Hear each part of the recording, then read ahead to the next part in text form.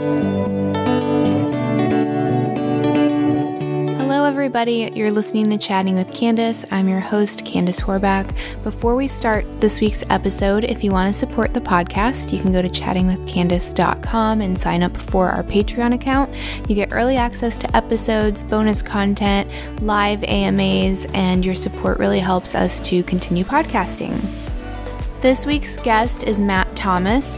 He is the world champion at chess boxing, founder and director of Brawl for a Cause, founder of Fight and Flow, and more recently known for being on the cast of Love is Blind. I'm so excited that he got to join us, and I hope you really enjoy the conversation. For everybody listening, do you want to introduce yourself and kind of you've had like a very busy couple of years. A little all over the place, I guess. But yeah, sure. My name is Matt Thomas. I'm 30 years old. I'm founder of a nonprofit called Brawl for a Cause, and I'm developing a fitness concept called Fight and Flow. I'm involved with a sport called chess boxing. It's a combination of the board game chess with the combat sport boxing. So I really like things that combine two antithetical or opposite things like chess and boxing. Fight and Flow is a combination between martial arts and yoga. Brawl for a Cause is combining philanthropy with fitness or fighting. So I really like this idea of bringing two opposites, like a yin and yang, and marrying them, bringing them together. So. Yeah, and this is the first where we're actually, speaking outside of text. So really appreciate you having me on. I'm glad Brandon put us together, and I'm looking forward to this. Yeah, when he was telling me about you, I was like, that just sounds like such an interesting person. He was like explaining chess boxing, which I had no idea even existed. I still like need to watch some videos of that because that's just like wild to me. And then your nonprofit, and then how you're trying to like create a new workout, which is like really fascinating. And then you were on a reality TV show, and then he was explaining like kind of like he touched on like your spiritual beliefs, and you just sounded like such a like unique individual. So I was like, yeah, I would love to like get to know this person. So I guess if you want to like, I guess we can start with like chess boxing. How did you get into chess boxing? Like, how did you even discover that was a thing? Yeah, so it found me. I got really, really lucky. So I went to the University of Georgia, and that's where I started boxing. My mom never let me do any kind of competitive martial arts growing up. So when I got to Georgia, I started taking boxing lessons. I started competing for the UGA club boxing team. And then I started competing in the amateur circuit. So my very first amateur fight, I dislocated my shoulder in the first round. I continued the fight. I ended up winning after I put my shoulder back in, but the shoulder injury required a really intense surgery that put me out for about 6 months. So in those 6 months, I was sitting in bed, I was getting chubby, watching YouTube, and I grew up playing chess competitively. And so I've returned to chess periodically through my life, especially when I have downtime. Because I really love the game. So recovering from surgery was one of those times where I was playing a lot of chess, watching a lot of YouTube, and no joke, the like sidebar on YouTube where it serves you videos? And next up was a chess boxing video.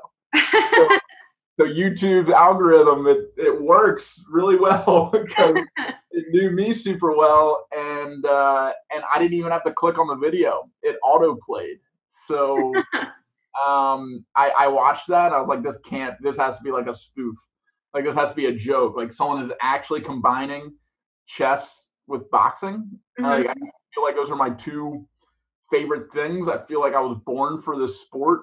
So I went down that rabbit hole. I watched every video online. I started reading articles about it. I tracked down the founder of the sport. He created the sport in 2003. A Dutchman who actually passed 2 months ago, Ipe.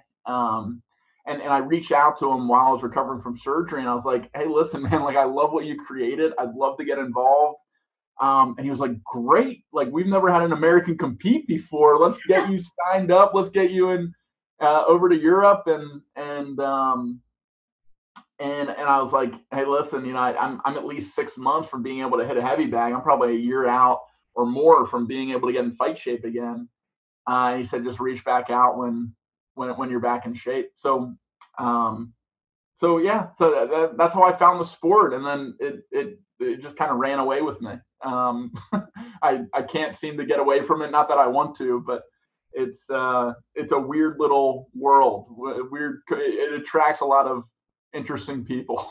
I was gonna ask, so what do you think the differences are between like the like athletes that just normal box versus the ones that are combining it with chess? Because there has to be a difference, right? Yeah, so I spent a lot of time around boxers. Like I'm in boxing gyms a lot. Fighters have a mentality that is really attractive to me because they encounter pain and adversity on a regular basis, right? Mm-hmm. And pain and adversity is inevitable in life, but a lot of people try to stay away from pain and adversity like it's a bad thing. Mm-hmm. But all the best things that have happened in my life have come right after or because of some sort of pain or adversity that I navigated. And sometimes that's a hard lesson learned, and Mm-hmm. sometimes it's like my best triumph. So it's um, I think in general fighters have the kind of mentality and spirit that sees adversity as opportunity and struggle as potential for strength. Mm-hmm. And so I really like that about fighters in general. And then I think the added wrinkle with chess boxers is chess is a game that requires you to visualize a lot. You're looking moves ahead to decide what the best option to take is. So you have what's called candidate moves. Generally, you'll have between 2 and 5 candidate moves of all moves that could do something, Mm-hmm. and you're trying to decide what something is the best for whatever your game plan is. So it introduces a level of strategy and thinking ahead that um, maybe some fighters don't have. So, fighting in general is a very short term focused kind of career, right? You kind of got to get in and out. You don't have much time to fight. Yeah, like most fighters retire early mid 30s, Mm-hmm. right? So you're in and out. Chess boxing is something you can do for a much longer time Mm-hmm. because boxing is so much less of a component. You have more chess rounds than boxing, Mm-hmm. a lot more rest in between rounds. So I think the strategic thinking ahead component is something that is unique to chess boxing and something that I like more because I can't be a professional fighter, especially at this stage. Um, and I wouldn't necessarily want that life for me, future family, that kind of thing. So I'm glad I found this as a fun hobby and something to help build in the West and in the United States. So do you think that that's kind of like an innate like personality trait in like people that gravitate towards boxing, the whole concept of like leaning into discomfort to like have the opportunity for growth, or do you think that's something learned, or do you think it's both? It's a good question. I think it's probably a combination of both. I think some people um, have it and understand it from an early age. I think early adversity Mhm. is a good indicator of future success. Mhm. So I think one component is people who have early adversity tend to gravitate towards things that use adversity as opportunity and struggle as strength. Mhm. I also think that my nonprofit basically takes people that have no business being in a ring and puts them in a ring against each other to raise money for charity. So how do you train like that? I think is so crazy. I was watching some of the videos I could find online, and the whole concept of like being a civilian and then tossed into a ring to fight somebody, that it's terrifying to me. Like I'm very like I guess like risk averse when it comes to like getting physically hurt, like just not something I'm interested in. So how do you take someone that's like, let's say an accountant, and like get him ready to like do like this really physically trying task for charity? So yeah, I'll focus first on the last part that you said, physically challenging, and it is definitely that. Like there's no shape like fight shape, right? Mhm. training to fight another human being, there's nothing that will instill discipline in you like that. Like if you have trouble giving up cheese dip or beer or whatever, like have a date where you're going to fight another human being, and it's going to be easy to give that stuff up because you're always going to have in your head, like, that person's not eating cheese dip. That person's waking up at 6 and getting the road work in, running the stadiums, doing the 3-mile run, whatever. So like the physical component is interesting. What my favorite part of the whole Brawl for a Cause journey is the mental component. Because really what we're doing, and we don't say this explicitly like out loud, but what we're doing is we're training people how to set a goal, how to work towards it even when it's hard, and how to take that model and apply it to other goals after Brawl for a Cause. Because if you can do this, you can apply the same thing. There's definitely things harder than Brawl for a Cause, but you can do the same thing for any goal. You plug and play the goal, and the same type of build up, overcoming adversity, overcoming trials, building up momentum and confidence. All of that can be applied to other goals in life. So the mindset training is what I think is the most beneficial part of all of it. Yeah, you'll get into great shape. Yeah, you'll look great in front of your friends and family and people that support your cause in the community. Because win or lose, you're a freaking hero when you do this. Scary thing, people know that. They know that you're not a fighter, not trying to be a fighter. You're putting yourself in harm's way to do this for the very first time, just to raise funds and awareness for something you believe in. So, like, you win no matter what. You're against someone else who's just as scared and has no idea what they're doing either. And you get to walk away with all these lessons learned, all this funds and awareness raised for this change that you want to see in the world, and this community of people that have all gone through a shared experience. Where now, you're coming to Brawl veteran events and getting a workout in or trying a new restaurant in town. And you've all gone through the same thing. Even if you've never met before, you have some common ground. So it's a good way to make friends and join a community. Do you see like an overarching theme in people that you're like training for their fight, like common hurdles that you have to help them get over? Like everyone has like these these 3 things that are kind of holding them back or psyching them out, or is it kind of all over the place? You're a great question asker, by the way. Thank you. I'm so new to this, so I get a little bit nervous. I'm like, I don't have a crutch. I try to just wing it. So thank you. Oh, we're just having a conversation. Yeah. Yeah. Way to do it. So, have you heard of Joseph Campbell or The Hero's Journey? No. Okay. So Joseph Campbell wrote this book called Hero with 1,000 Faces. And this thing is like turning into my Bible. And Hero with 1,000 Faces took heroes from all different cultures, all different time periods, and put them all right up next to each other. So you're studying Hercules at the same time you're studying George Washington, at the same time you're studying all these different people from all these different mythologies and fairy tales and whatever. So what he broke down is basic steps through a hero's journey that every single hero navigates. So there's always a death and rebirth when you become a hero. There's this death of this old version of you and this rebirth of this striving hero that's embarking on this journey. There's a departure from the comfort zone or from home. So you have to leave some sort of like where you grew up, or take like Simba in The Lion King, for example. Like when Mufasa dies, he has to leave Pride Rock because now Scar's on his back trying to make sure that the air doesn't come. So he has to go out into the wilderness, out into the jungle. And then that's really when the journey begins. You have training that starts, and training usually is introduced by mentors. Simba's mentors were Timon and Pumbaa, teach him how to eat bugs and navigate the jungle. In Star Wars, it was Yoda teaching Luke how to, levitate things and use the Force. And for us, we assign a Brawl mentor, someone that has already gone through our program, already had their moment in the arena and fought, to help new brawlers through the experience, from experience. And then I think this is the part that you're asking about. The next step when training begins, trials begin. So a trial is not your final face the dragon kind of moment, the ultimate. It's a bunch of little subsets of what you'll eventually face. And you get to face them in little bite-sized chunks and build up this momentum to overcome this big, scary thing in the future. I'll share three things that every single brawler has to overcome. One, they have to get punched in the face. One of the first things that we do is we're like, hey, this is going to happen a lot over the next 3 months.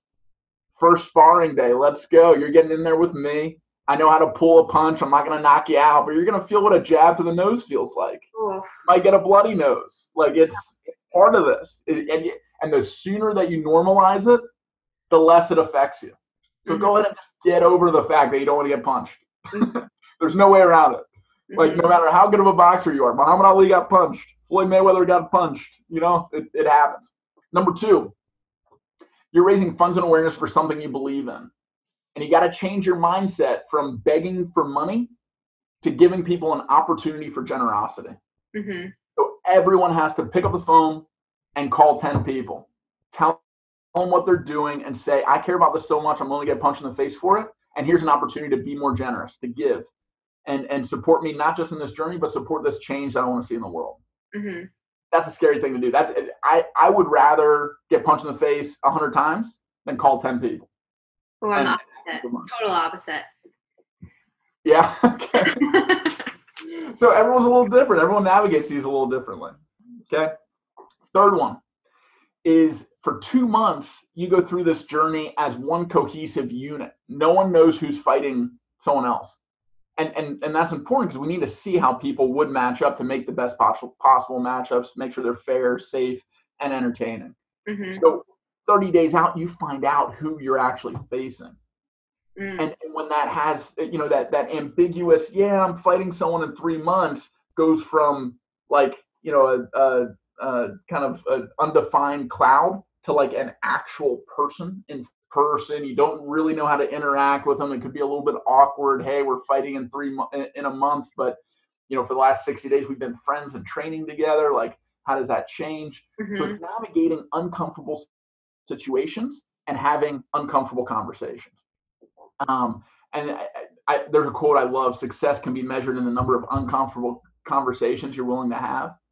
Like putting the people that are matched up together right off the bat to co-create promo content where they get together, they train together, they talk about how they match up, they're posting at the same time on social media, forcing them to be a team all the way through the process is really, really beneficial. And the people that are most successful in Brawl for a Cause are the people that lean all the way into that. Even though it's weird or awkward or scary, they take it on. Yeah, I think that would be the weirdest part too. I was like trying to put myself in that situation and I was like, oh, but then if you know the person, then you feel even worse if you hit them. And then it's like you don't want to like give it your all necessarily because you're like, oh, what if they like take it personal? So I think there has to be like an aspect of, I guess, like being able to put yourself in and out of that situation, like understanding that it's not personal and it is for like a good cause. Just, it's really badass. Thanks. Yeah. And you hit the nail on the head. It's retraining your brain. It's reframing a situation where you would normally feel a certain way, but you can choose to see it a more positive way, a more productive way. And I think that's a really good life lesson to take away.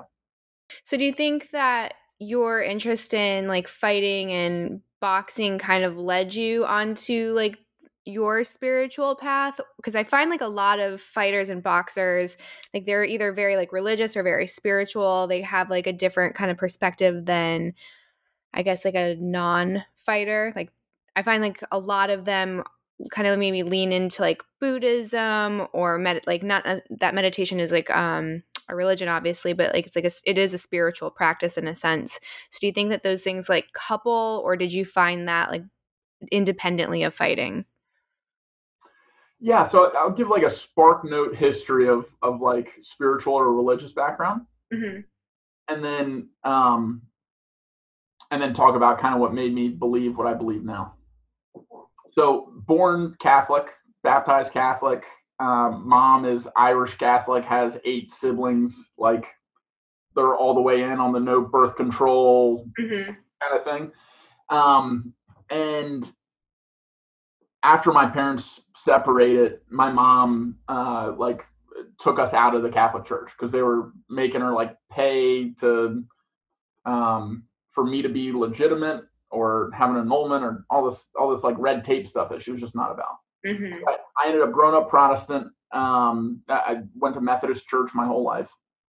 And I started having doubts when I was in high school and in college of like, hey, all this stuff that they're saying and preaching, like there are good morals here. Like these Sermon on the Mount, these parables, all these things have like good content. Mm-hmm. But I don't believe this like literally. Like I don't believe that women were made from a rib of a man. I don't believe that the whole world flooded and that everyone was repopulated from a dude and his family on a boat with two of every animal. Mm-hmm. But I believe in the metaphorical significance of, hey, the world can become too corrupt and need to be wiped out, kind of like what's happening now. Yeah. In its own way, this can be seen as a flood type of Mm-hmm. experience. So I started seeing the Bible and organized religion less literally and more figuratively, and that opened my mind to be able to see anything as spiritual. So Mm-hmm. it didn't have to be this holy book straight from the hand of God, whoever God is, Mm-hmm. or whatever, either Messiah or saints that was able to talk to God and bring the words to the people. But I started to see everything as an expression of God. So any kind of creative work, these fairy tales, the works of Joseph Campbell with the Hero with a Thousand Faces, all those things have the same types of parables, the Mm-hmm. same types of wisdom, and and it became more of a kind of a temperature check or a way to figure out what was right for me. Of yeah, this moral, I've learned this lesson the hard way, the same way that this character in the story did, and so I know that there's truth in that. So that's something that I should add to my moral compass, as opposed to other things where it's like, no, I haven't experienced that, I haven't seen that, I can let that go. Mm-hmm. So if you asked me in college, I would have considered myself an atheist. Um, in terms of like believing that there was a God that religions preach about. But Mm-hmm. I would have considered myself very spiritual because I opened my mind to look at everything through a lens like, hey, is this something that is a good way to live life or a bad way to live life based off of action and reaction. Mm-hmm. And in college is when I was introduced to Eastern religions. I had a near death experience my junior year, and had an interaction with something I didn't understand. Uh, some people could call it divine or God. Some people could call it just a traumatic brain injury, and seeing things and talking to people or whatever. Mm-hmm. But after that, that's when I started like digging deeper into not just what Western religion says, but what people from other parts of the world or people from other time periods say. Mm-hmm. And when I came across Taoism and Buddhism, it really resonated because that same kind of looking at life through the lens of action and reaction is Mm-hmm. essentially karma. Karma doesn't mean that there's good karma and bad karma. It just means that there's a reaction for every action. Mm-hmm. There's a balance. There's something that rounds it out. Mm-hmm. And um, and so karma kind of brought me into this Buddhist journey, and I ended up living in Thailand for a few months. I spent time in India and Bali. I did a silent meditation retreat at a monastery in Chomtong, Thailand. That was completely eye opening and forced me to dig really deep into my own traumas and past relationship baggage and at least acknowledge a lot of what I had to work on when I was so focused on what's wrong with the world and other people. Like it turned it inward and like, oh, like my only job is to work on myself in this life. Like if I can take care of myself and fill up my cup, I can overflow in other people. I can be an example for others. I can Mm-hmm. have more to give and support and lead. And so that really shifted my perspective, just spending time not talking to anyone except for myself in my head, and just observing what kind of thoughts and feelings and patterns arise. Um, and so once that happened, I was like, okay, this journey through the self to the self, approach of Taoism and Buddhism is for me. You know, I don't think you can go wrong with religion in general. I don't think there are any bad religions. I think there are bad people in religion that kind of give them that certain group or sect a bad rap. Like, I don't think all Catholics are bad because some Catholic priests do terrible things to children. But I don't think all Catholics are good just because they're Catholic either. So like, it's, you know, there's good and bad people in every group like that. So it's just what resonates with you, and that kind of approach resonates with me. And it sounds like it's similar for you. Or you, what's your background in that? So I was raised Catholic as well. Well, it's kind of confusing. So my dad's side is Japanese. So my grandma is like Buddhist and very spiritual and not Western at all. And then my mom's side of the family was raised Catholic. So we were baptized the whole nine. And like that never really like felt right to me. I was always the kid that was kind of getting like tossed in the hall because I was asking like too many questions. So I was like, oh, this just doesn't make sense from a young age. Like a lot of it didn't make sense because they want you to take it so literal, or at least the people that were teaching me did. So I just always like really had like this admiration for my grandmother, and like I just kind of gravitated towards like the way that she practiced. And then I feel like it kind of went away for me. Like I think with a lot of like teenagers and kids, like you want to fit in and be cool, and like at least where I grew up in like upstate New York, it's definitely not cool to be like spiritual or talk about like if you believe in karma or reincarnation or anything like that. So then I went through maybe like what you would call like an atheist phase as well, where I was like, oh, like, you know, nothing matters. We're just here. Like there's no meaning. And I was fine with that for a while. And then it was like a weird, like kind of series of events. So we went to this thing called Biocybernaut, and I like talk about it to death because it was like such a life-changing week for me. So it's essentially alpha brainwave training. So like how to get into flow, be a peak performer. Like I was pitched this like from a very practical sense, like your business will benefit, like you'll just be a better leader, all of these like, you know, very worldly benefits, like nothing woo-woo or mystical. So we get there and oh no, you're fine. Biocybernaut. It's like honestly, I tell everybody I meet. I actually got a girlfriend to go there, and she did a week at the Vancouver office, and the same thing for her. She had like this insane experience. But everyone like that leaves is going to take something different away from it, and it depends on like who your teacher is for that week. So to give you like a quick summary of what it looks like, it's an undetermined amount of hours. So you go in and you check in your phone. So you don't know how long you're going to be there for the day. They give you a quick overview, some like quick little tasks to do, like mental training. Then they stick you in this room that gets blackout dark. You're connected to a bunch of electrodes, and it converts through the wall and gives you feedback auditorily. So like you can hear what parts of your brain are firing. So the whole time you're trying to like meditate to get it like a certain brainwave reaction, and you're in this box for like hours. You can't see anything. No one's there. It's freezing. It's just you and your brainwaves. So it's kind of similar. Seated? Are you laying down? You're seated. Floating? Okay.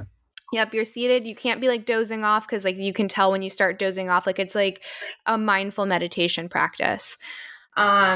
So are they giving you guidance for that meditation? Are they like focus on your breath? Or are they like repeat that was the crazy thing. I had a really bad meditation practice going in. I didn't have a lot of experience. They kind of just throw you in on day one, and they're like, just create alpha waves. And you're like, what do you mean? Like, I don't even know what an alpha wave is.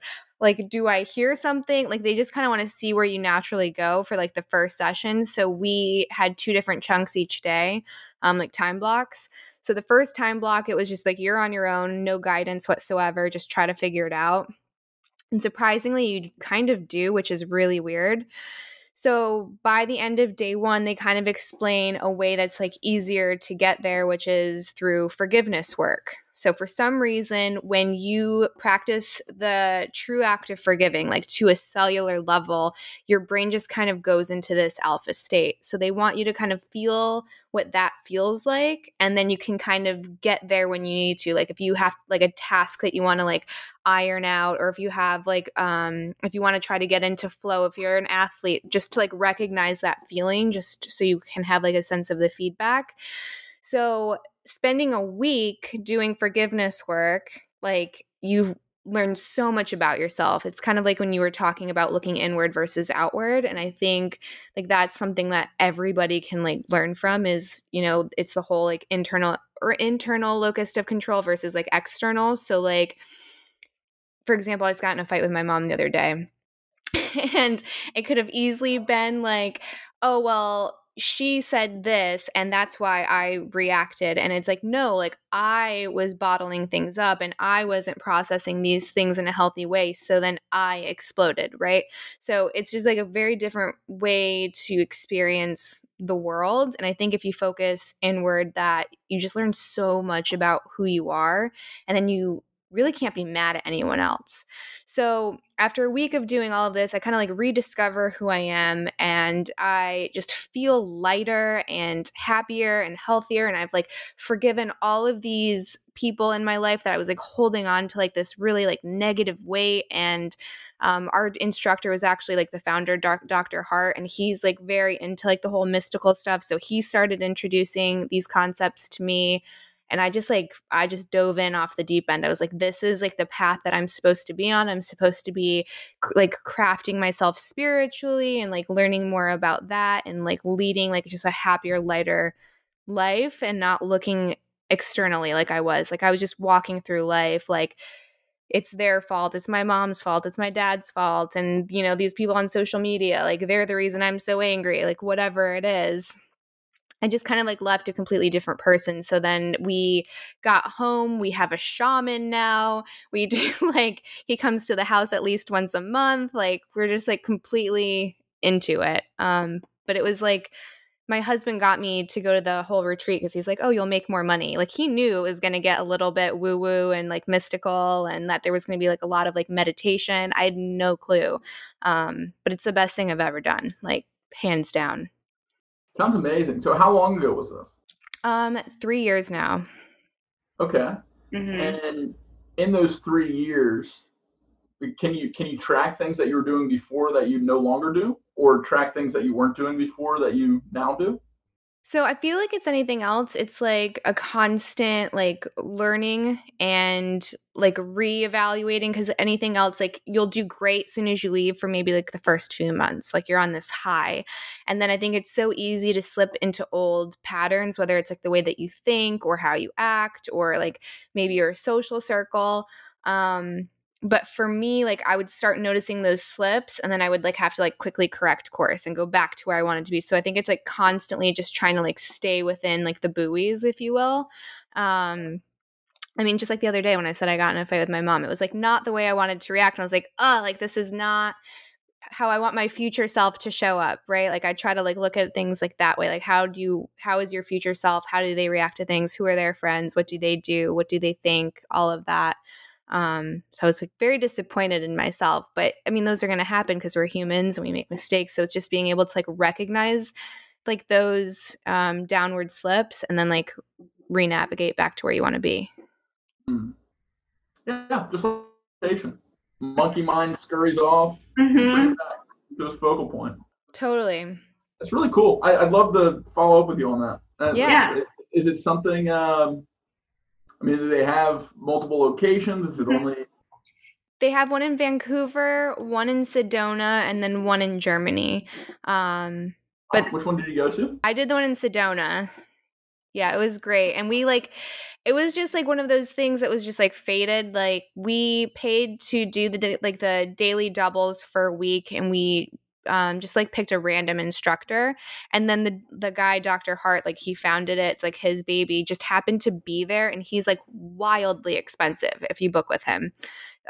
Just happened to be there and we just like got him at like this huge deal and I was like, "Oh my gosh, I just feel like I wouldn't have had like such like an immense reaction to the whole experience if it wasn't with him, just because he's like such a unique and like intense person. And he was like perfect for me. Like he's like the person I needed to like kind of be my mentor. So if it was anyone else, I don't know how significant it would have been for me, but it was just perfect. I couldn't, recommend it enough. Sounds really powerful. Totally was. It sounds like a monastery with data. I don't think monks are running around with nodes to plug into your brain. Mm-mm. It sounds like the same type of work. It's just. Oh, totally. And the interesting thing is on average, the people that do the weekly doubles, by the end of it, they have the same like control over their brainwaves and can reach like certain levels of alpha as a monk that's been practicing for 20 years after 1 week of doubles. Wow. It's wild.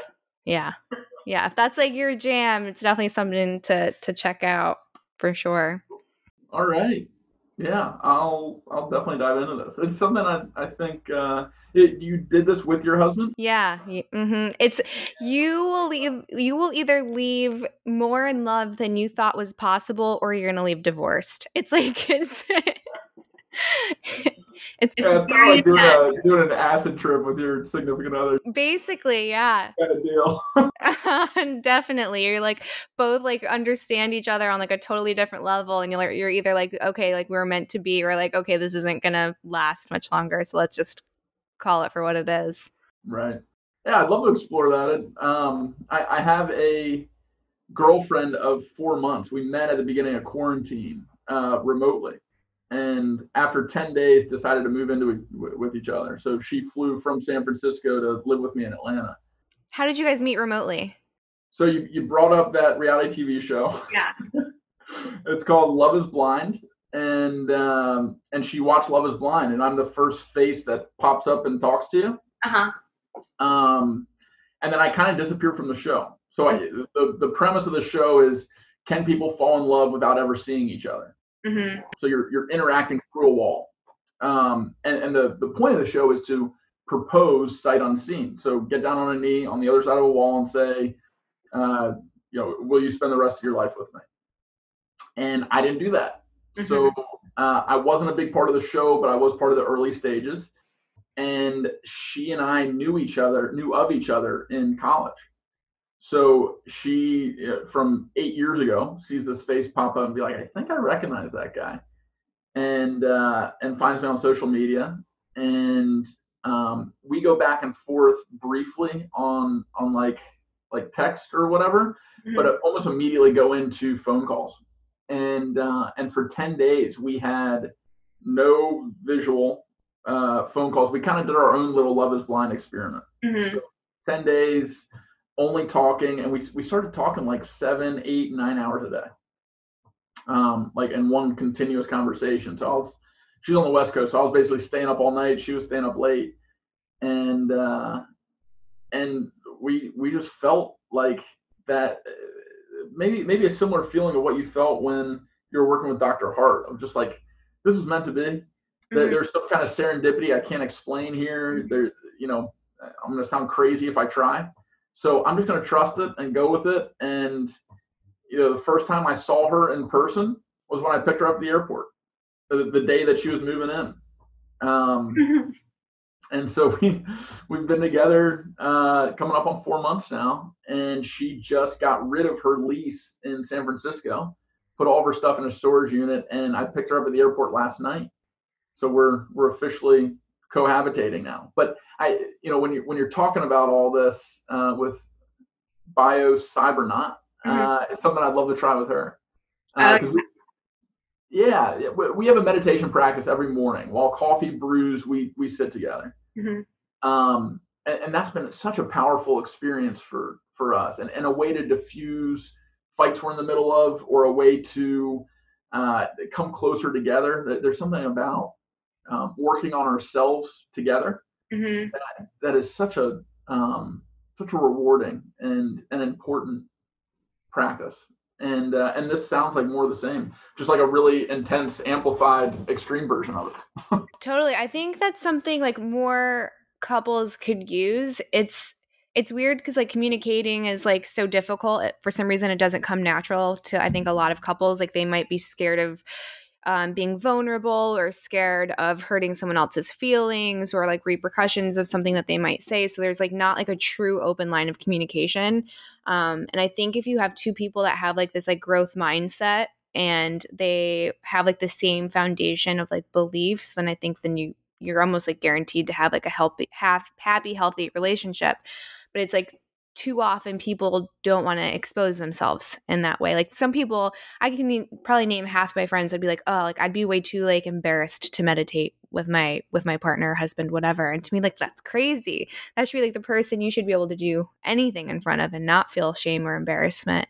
Um, have you always been just like an open book when it comes to relationships? Like, how do you get to the point where like, hey, like, let's meditate while coffee brews? So definitely not always. Like I don't know if anyone comes out of the womb like that. If someone has, I'd love to talk to you. That'd be an interesting person. But no, it takes reps like anything else. It's training. You know, it's time input and reps.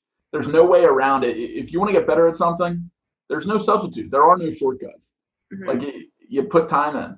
Because like even what you brought up, this is not intended as a call out by any means, but you brought up like, hey, for 2 months after Cybernaut, I was like spot on. Like I was in it. And like you can have a really intense experience and have the same alpha levels as a monk while you're there in person. But in order to retain that and make it a part of who you are, you need to weave it into your everyday life. You aren't always going to have access to the sensory deprivation cyber node little facility, right? You got to build that in yourself. Otherwise it's just going to eventually go away.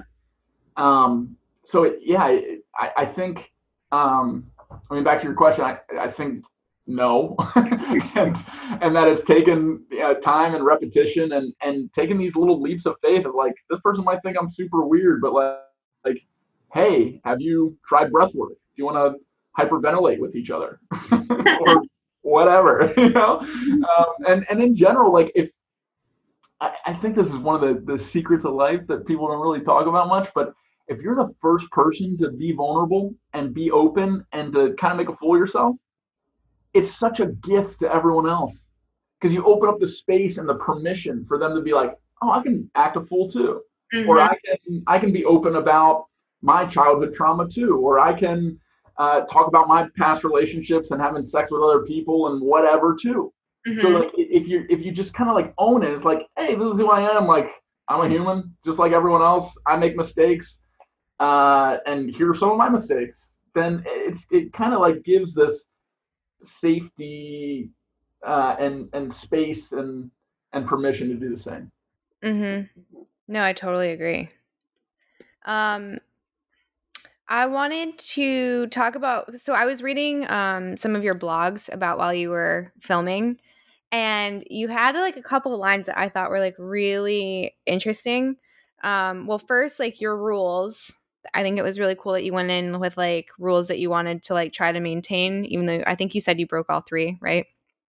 Which were like the no alcohol, don't talk about your dates with other people, and no group thinking, which I thought was really cool because I think you see a lot of that right now, or at least it's amplified just because our thoughts are now visual because of like Twitter and Instagram. So like we get to see what everyone's thinking, or at least like a percentage of the population. So for me, like I guess, why did you make the rules? And then how do you avoid like group thinking?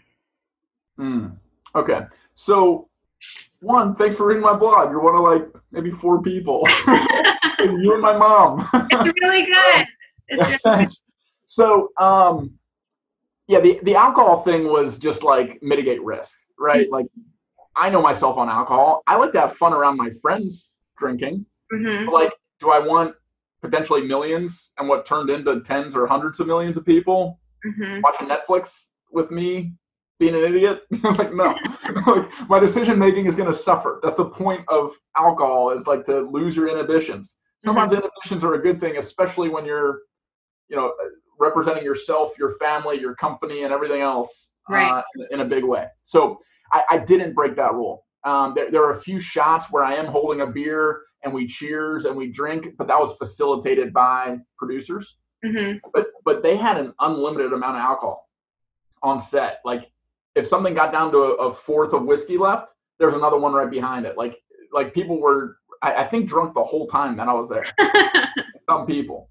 So like really glad I stuck to that. I will say, and this is a personal preference, everyone's different, but if you're trying to do self-work and if you're trying to build a relationship with someone else, I think either limiting or eliminating substances from that experience is a really good foundation to build. Mm-hmm. And you start to introduce them when you become more comfortable and confident with each other. Mm-hmm. And I think relationships with yourself kind of work the same way mm-hmm. as relationships with someone else. So like if you're trying to do self-work, personal development work, and substances are currently a part of that, just experiment with trying a week. It might be hard at the beginning, but like try eliminating that and see what kind of progress you make, even if it is a little bit more painful. Then you can always reintroduce that kind of stuff back in later. Like, hey, let's smoke together, see what happens. Mm-hmm. But there's already a foundation to fall back on there. So that's the substance thing. The second rule was don't talk about my dates. Like I knew I was walking into a inherently dramatic situation, and there's going to be a lot of drama instigated outside of my control. So what I could control was what I said. So what I decided to talk about was myself, my nonprofit, chess boxing. I didn't stir up any drama because I knew we were all competing over the same group of women. So, I just didn't want to pour any fuel on that fire. And I ended up on the show falling for the same woman that another guy did. And so we were in a love triangle. He and I actually ended up teaming up. So I inherently had to talk about that with him, but I still kept away from doing it with everyone else. So the last one, and I think this one's especially important now. And I don't just mean now like COVID and protests and all that kind of stuff, but now just in an era of social media when it's so easy to be influenced and consume content that could be great or could be detrimental. It's really important to invest in your own moral compass and get to know yourself, because without that kind of directional awareness and knowing who you are, you're going to go from shepherd to shepherd. You're kind of going to be a sheep that's just kind of led through life, maybe by the same shepherd your whole life, or maybe from different ones, because you aren't really going to know, like, hey, I'm a sheep, but I could evolve. I could be more than this. So I think investing in the bio cybernaut kind of thing, or going and spending some time in a monastery, or going and just getting a freaking therapist, like writing the check, showing up, owning it, and starting to do that work on stuff that you don't even know that you've bottled up. You don't even know where the blockages are, but I think that's the first step to leaving groupthink behind. Because once you know who you are, you know what fits with you and you know what doesn't. And you might still be group thinking, but it'll be with a group that's much more in line with who you are and who you want to be. It's going to be easier to recognize, hey, these thought patterns, these people, these this group doesn't resonate with my best self and who I'm striving to be. Right. It's like more of a conscious decision. Yeah, exactly. You can be a little bit more in control of what you consume and how you act. So, yeah, I spent those 5 days and the 5 silent days in the monastery, and about a week there in total, right before I walked on the set for Love Is Blind. Oh, wow. So like it was night and day. Like I literally had 72 hours between when I flew back from Thailand to when I walked on set at Pinewood. So it was probably amplified too then, right? Like a lot of people's behaviors, because you're going from like this very like Zen, introspective scenario to everyone's like me and alcohol and oh man. It was crazy. It like the juxtaposition could not have been more intense. And I feel so lucky. Like that wasn't really the plan. It just kind of happened that way. But I never had a better sense of who I was, what my trauma was, how to open up to people, because I just opened up to myself. Like it primed me in all the right ways. And then I was able to share that with other people who were like falling apart. And I was like sober, pretty well rested, like could share like, hey, maybe think about it this way, or you don't have to beat yourself up too much. Like be nice to yourself. Like like little things that turned me into a kind of a helpful force on cast. Which I prefer to be that than hurtful.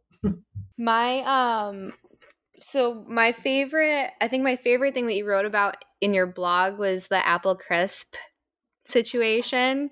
I was like, if more people had this perspective, like how much healthier would relationships be? So I guess, do you want to like catch people up like really quick on the apple crisp situation was? It's not dissimilar from the fight you had with your mom, right? Like it's yeah. So I guess the basic thing that was at play with the apple crisp was making something about me that didn't need to be about me. Right. And instead of seeing something as what it was, which was a really positive, generous act, I saw it as a personal attack. So the context was the first day that we could send gifts back and forth across the facility to the people that we were dating. Danielle, the person that both Rory and I fell for, sent 2 gifts. One was a private gift just between me and her in our little dating pod. She sent me a yoga mat and let a yoga flow. And I'm a certified yoga instructor. We connected on yoga because she is too. So it was like an awesome gift.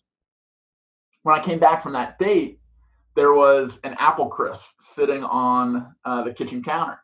And it was for Rory. And Rory he has dietary restrictions. He wasn't able to eat a lot of the food that we ate. And so Danielle, being the sweetheart that she is, cooked a vegan apple crisp for Rory that he could eat and that would be tasty and good and all that kind of stuff. And I immediately saw that as a threat. I was like, that gift means that she has feelings for someone else, and I got possessive and jealous and competitive and all those things. And it took, basically sitting, like going to meditation and like seeing that situation from more angles to realize like, oh, I'm being a self-centered asshole here. Like this was an act of generosity because Rory can't eat. She has feelings for him too. They might be romantic like they are for me. They might be friendly, in which case she can still, she can cook either of those people an apple crisp and it has nothing to do with me. So earlier, producers had tried to get us into an interview about the apple crisp, and I basically just kind of like shut it down. I was like, I'm not hungry right now. I just had an avocado. I don't know. I made something up. And then after I'd sat, I was like, okay, I'm ready. And we sat down for the interview. I went up and I grabbed the apple crisp and 2 forks and I put it in between us. And I explained that same kind of thought process. I was like, listen, man, like we both fell for an incredible girl. I can't blame you. You can't blame me. And she's ultimately going to make the decision that's best for her. So let's not try to compete with each other. Like whoever wins actually gets Danielle. Like Danielle's a person. Like it's not something to be won. It's someone. So let's just be on Team Danielle. Like we were each other's best friend on the show prior to finding out about Danielle, and that could have changed that, but it didn't. We just decided like, okay, we're going to show as much of ourselves to Danielle as possible so she can make as informed of a decision as possible. And then we'll support that decision and we'll still be friends with each other. There's other fish in the sea. I don't want to be, in love or with someone that doesn't want to love or be with me. So like, let her make the decision and move forward. And that diffused a lot of the potential drama that could have arisen from that situation. And it's probably why Danielle, Rory, and I weren't featured on the show. which is totally okay. It's too friendly. Yeah. But I think that the world may not be as entertaining if people acted that way, but I think people would be happier and more whole if people were able to see situations that way. I do too. You were saying like that in that, like once you took that time to sit, that you were like free from jealousy and attachment. And I love that you specified attachment, because for me, I find that a lot of people, when it comes to like romantic relationships, they have like this possessiveness over the person, like that's my person, I own that person. And that's why a lot of people are in like monogamous relationships, or a lot of people have jealousy issues, whatever it is. Like I know girls that aren't even allowed to go out without their significant other, like can't even go out for like a girls night, whatever, because like the jealousy is just so intense. So I guess and I get asked this a lot from like a lot of my male viewers, is like, how would you start to tackle like jealousy and attachment, like for someone that like recognizes that it's like an unhealthy habit that they're in? Like how do you deal with like that visceral reaction and then try to like eventually work it out? I'm going through this, and I bet any guys watching this, if you don't think you're going through this, you just aren't in a situation where you care enough about someone, or it hasn't bubbled up for you yet. But we all have it. It's normal. It's something to talk about. Like, it usually stems from some sort of insecurity, inadequacy, or abandonment from our past, not being good enough, right? If your partner is looking at someone else or wants to be with someone else, it's taken as a personal attack. I'm not good enough. I can't satisfy you in that way. You're looking elsewhere. When really it could have nothing to do with you. Right. You know, it could be an addition instead of because of a deficit, I'm trying to fill that hole. So I think my answer to this, not that I'm qualified to necessarily give advice on this, I'm definitely still like navigating this. I'm in the first exclusive committed relationship now that I've been in it 5 years. So I'm definitely still navigating this. And but I think the answer is the same, and probably will be the same for any kind of personal development questions like this. But start with yourself. Like dig into I have abandonment issues from a kid. My parents separated when I was 9 months old. My dad took himself out of the situation. I similarly had like mother past relationships all feel like someone was leaving me, and that's how I perceived it. So digging into at least knowing why you're having these feelings will really help you like wrap your head around them and not be like this is all my fault. This exists for a reason. Like it's for you to overcome and go through, not ignore and project onto others. Because really that suffering that's inside you is coming out on others. Your partner probably wants to go out and have a fun girls' night with her friends, and you're keeping her from doing that because you aren't digging into your shit. Right. Like open up that bag and shuffle around in there and see what comes out. Because otherwise you're going to be limiting not just your partner but yourself. It's and you might push someone away that otherwise would be a great partner for you. So I don't think anything would be more important than doing the self work. It's not her problem wanting to go out and have fun with her friends or even to talk to other guys. It's your problem. Own it. Yep. Yeah, that's really good advice. Just own it. What's your experience with that world? I'm sure you have a lot more reps. Yeah, we definitely have a lot of reps. A lot. So it's really weird because I used to be the most jealous person on the face of the planet. Like like just wildly unhealthy level of jealousy. And I think a lot of that had to do with insecurity. A lot of it had to do with the modeling that I kind of saw growing up, like just my examples. And I just thought that was normal. So I had, I have similar like abandonment issues. So there was, a fear of loss.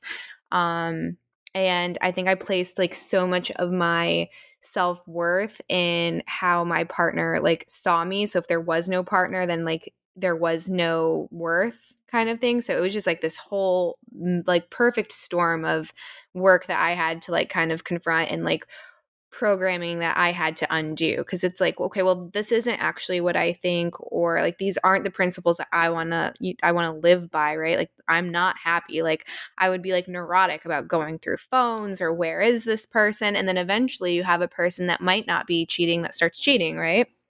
Because it's like, well, if you're going to suffer the consequences, then they might as well do what they want. And then I finally met someone that kind of like challenged me on these things. I'm like, well, you're acting like irrational. Like, this isn't healthy. I love you, but you're pushing me away. And then I was kind of like forced to kind of confront like my own like shortcomings and like bad behaviors. And it took a while. And then it took me getting into the adult industry and then like having that conversation with him, like, okay, well, what does this mean for us? What does this mean for like a relationship? Because so many people define a relationship by being monogamous. So if you're not monogamous, then you're not in a relationship, or you're not serious, or you're not committed. And then I think what we found along the way is like, that doesn't necessarily have to be true. Like you can be in a committed relationship and then be in something that's not monogamous. You could be poly, you could be open, you could be swingers, whatever it is. I think commitment looks differently to everybody. And I think it's important to just kind of like outline what are like the parameters of this relationship. Like, what do I expect of you? What do you expect of me? And we can come to an agreement that works for both of us, and then hopefully like just respect each other's boundaries. And I think the problem is a lot of people have like this cookie cutter idea of what those boundaries should be, and rather than saying, well, actually I don't care about this, or this doesn't really bother me, or I look at love in this other way. So like making it more personal and like having those talks with your partner, again, because like, I mean, I know women that men can't go to a Hooters, right? Like I personally find that absurd, but like the concept of even looking at the opposite sex is like a no-no. So for my definition of love is freedom. Like unconditional love is freedom. So I think it's every day making that decision to be committed to that person, to love that person, to take care of them, you know what I mean? Like in for like the long haul. So I think that the way that we have our relationship, which is it's open, it's not like, either of us are out every night with somebody else. Like we both haven't been with anyone else in like years, just because it just hasn't happened, because it's not like a forced thing. But I feel like there's a lot more security that comes from the way that we look at it, because it's like if someone does have a physical relationship outside of like the two of us, it's not a deal breaker. It's not all of a sudden we're getting divorced and then all of a sudden our child has to be in two homes, right? Like it's love beyond that. It's love beyond the jealousy. It's love beyond like myself, right? I don't know. It's so hard to like just to put into a sentence, but I find a lot more security when there's freedom, ironically. I think you did a great job. That should be a clip. Like start and end, you talking about that. I think people need to hear that. It's not gonna fit for everyone. Not everyone associates love with freedom, but a lot of conversations with my girlfriend are around freedom. For the last 5 years, I went where I want it, when I want it. I connect with who I want it, when I want it. It was a very free life, and so part of what I'm reconciling right now is how do I marry that freedom to commitment, and what are those commitments that I'm comfortable with, and what are the ones that don't fit me. Mm-hmm. And so a lot of our conversations kind of surround that. And I love the way you put, love beyond jealousy and attachment for the sake of something that's bigger than yourself. Like, hey, just because one of us gets swept up in the moment or feels something for someone else doesn't mean that our kid has to live in two homes. Right. That's a really good dose of perspective of like what really matters here. Mm-hmm. And so, it sounds like having the freedom liberates you from having to exercise it, whereas having the confinement may make you want to rebel against that confinement and do it. Mm-hmm. Is that a fair assessment? Is that oversimplifying it? No, not at all. And I feel like, because it was like in the beginning, it's so funny because my husband was like, is this a trick? Like, am I going to get in trouble? Like, does she really mean it? So he would be too nervous to even like consider acting on like our arrangement of like, if you do want to, go out and do your thing, like that's fine. I was traveling a lot for work at the time. Like when I say a lot, like I mean 25 to 27 days a month. So it's kind of like I want you to like still enjoy your life and have fun. And he was like, there's no way she actually means this. Like she's gonna go crazy. Like this is a trick, whatever. And once he got over that initial fear, I feel like it was almost like he played around with it, but just like knowing it was there was enough. Like he didn't like it lost all of its I guess appeal because it no longer was like a taboo thing. So I mean, no one would believe it, but like it's been like probably less than a handful of occasions, and this has been over, I don't know, 7 years. So yeah, I know. So I think when you say open, people automatically assume that we're both just being like totally promiscuous and it's this free for all and there's no way that there's actually like this love and commitment. It's just saying like I understand you're human, you understand that I'm human. If we truly want to like mean what we say when we say like till death do us part, like we have to understand like we are both going to fuck up several times, like probably like an infinite amount of times throughout this marriage, right? And it's not necessarily always going to be infidelity. It's going to be in a whole like, mess of ways, especially when you're raising a child. So we look at the whole open concept like across the board, right? It's like you're allowed to be human, you're allowed to make mistakes, and guess what? Like I'm still going to be here and we're going to work on this together. So if you sleep with somebody else, like I'm not going anywhere, and if it becomes a problem, we can talk about it, we can fix it, and we can create new boundaries. If you mess up in some way as like that I see your parenting, right? Again, like I'm still going to be here and we can navigate that and like kind of problem solve together. So I think we just kind of take that lens and apply it throughout the entire marriage, like as our philosophy or like how we want to be as a couple and how we want to be as parents. And it's like understanding that there are flaws and there are going to be mistakes. And we have to try to avoid that knee jerk reaction of like, you did something wrong to me, so now I have to leave, right? Because again, it goes back to like saying me and having like this egocentric way of looking at relationships instead of saying like, okay, like we're one, right? Like we are one, like this is a family unit. So like you have to kind of take the ego outside of it, and when you remove the ego, like you kind of find jealousy not really appearing as much. It just naturally happens. What a beautiful way to look at a relationship and look at life. It's really inspiring. I hope more people hear that, adopt that, and apply it. Um, I also think it can be applied beyond a marriage. Totally. Like we're all one. Mm-hmm. We all make mistakes. Something I do to someone else, I'm actually doing to myself too. It's yeah, it's a really really difficult thing to do. But going in with the permission to fail Exactly. is liberating, and it leads to much better results.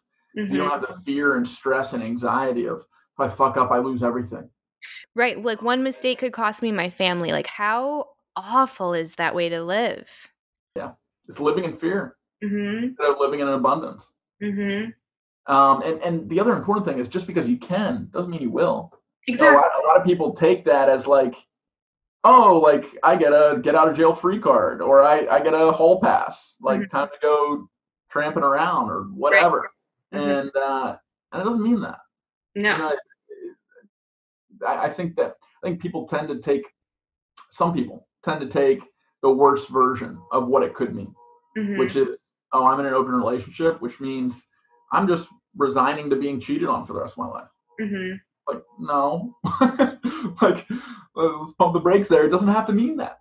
It can just mean if we do mess up, it's okay. Still be here. Exactly. It's just like living in like I don't know. It just again to me, it's just the more freedom you have, just the more solid of a commitment there is, the more like secure that relationship is, because again, like you both have made it clear we're both allowed to fail, right? Yeah. Mm-hmm. Really important message. Thank you for sharing that. Of course. That's why I'm here. So I always like to end with asking if you believe in like fate or destiny. Yeah. So, um, Casual closer. have you read The Alchemist? No. Oh, Candace.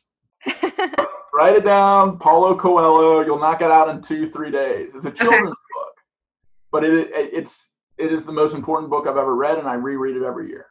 So it's about a shepherd boy named Santiago who has a recurring dream that leads him to sell his sheep and go out in pursuit of what the author calls a personal legend, but what really means fate or destiny.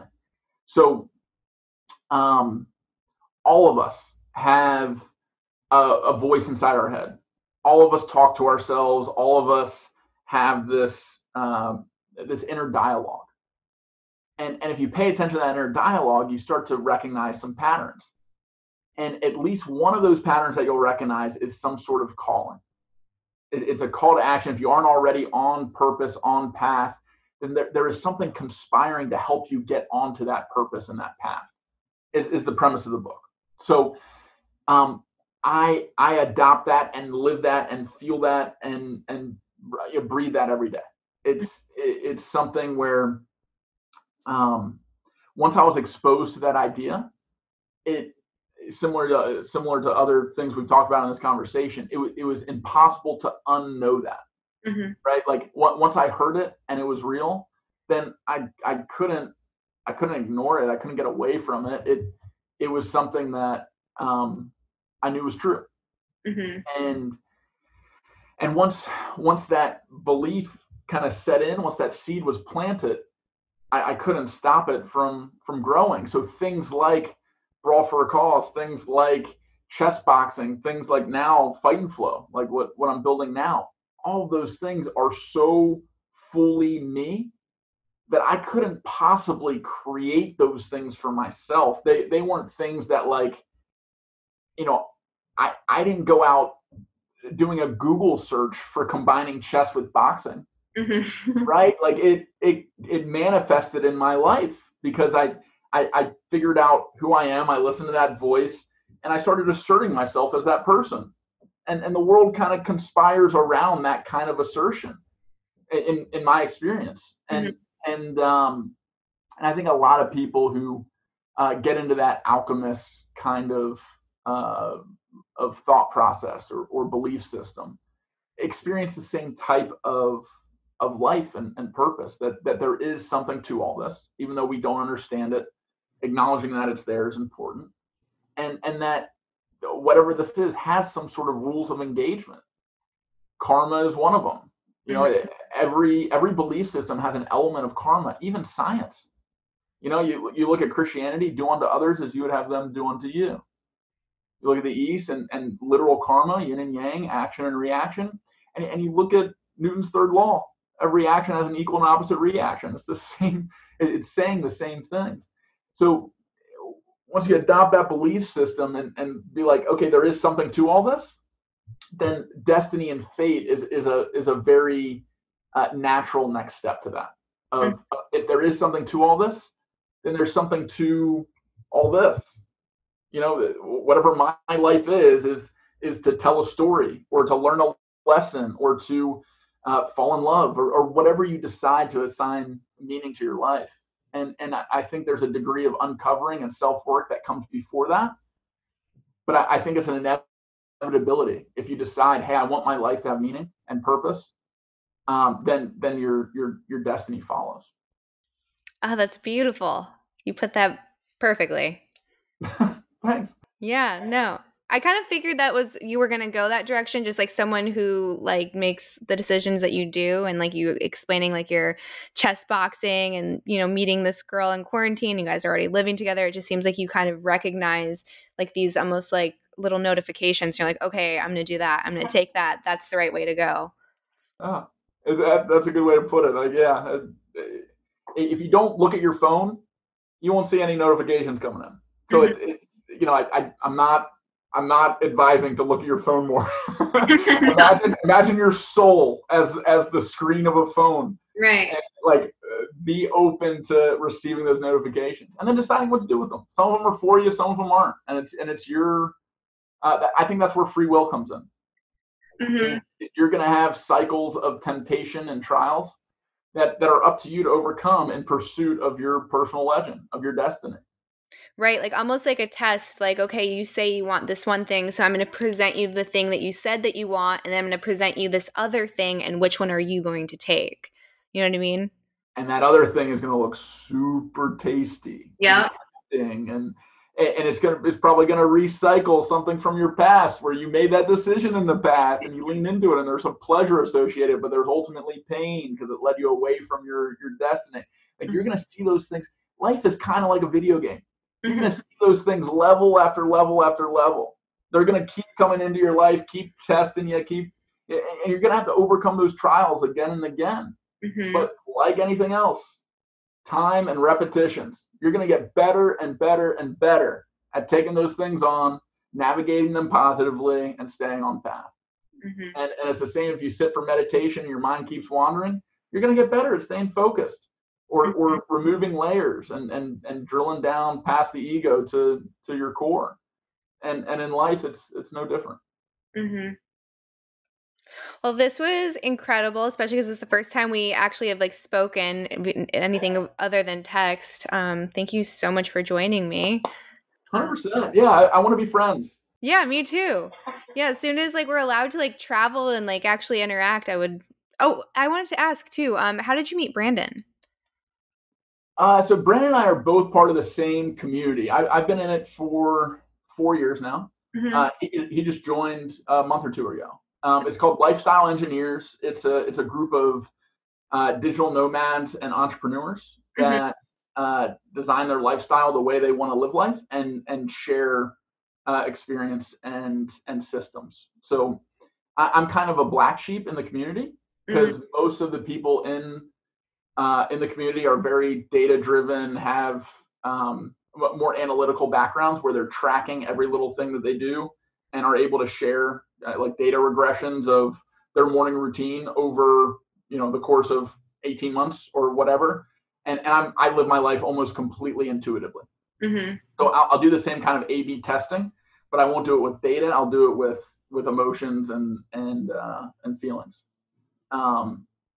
So anyway, Brandon recently applied and got admitted, and one of the founders of the group did a warm introduction between the two of us because he's working on building a new company that has a very similar mission to Brawl for a Cause. Mm-hmm. So he was like, "Hey, just talk," and we hopped on a few phone calls. Kind of when Brandon was in a pretty serious transition in his relationship and in business. And they were both transitions that I had some experience with, and so I gave him some unsolicited advice. And he was like, "Hey, I want to come down and visit you." So last weekend he drove down to Atlanta and spent the weekend with me. We got to know each other better and are collaborating on something professionally, and are definitely personal friends moving forward. So that's awesome. Yeah, it's a great little group of people. We have people living in 5 continents. There's only like 26 or 27 of us. Mm-hmm. But anywhere you go abroad, there's either someone to like stay with, or someone that's been there that can give you recommendations, or someone to come meet you there. So like, one of the people that owns hotels in Romania and England. So I've stayed with him a couple times, and I've gone to India with a few of them and all that kind of stuff. So anyway, cool group of people. And there's nothing more important in life than relationships. Like if you're trading resources for relationships in a positive way, you're doing it right. And if you're doing the trade-off where you're hurting relationships by trying to gather resources, I challenge that. There's nothing more important than love and spending your life with other people. It's beautiful, and I couldn't agree more. Couldn't agree more. But yeah, it was great meeting you. I will definitely stay in touch. Hopefully when this is all over, we can actually meet in person. Yeah, for sure. You're up by Brandon, right? Yeah. Wilmington. Cool. Yep. Yeah, I'll be up in your neck of the woods. If you ever come to Atlanta, let me know. Will do. Well, have a good day. Right back at you. Thanks, Candace. This was a lot of fun. See ya. Thank you so much for listening to Chatting with Candace. I'm your host, Candace Horback. If you have a minute, please rate and review the podcast wherever you're listening. And you can always visit us on Patreon if you want to support the podcast. That way you get exclusive tidbits, you get early episodes, and a lot of bonus features on there. You can go to chattingwithcandace.com for more information. We'll see you next week.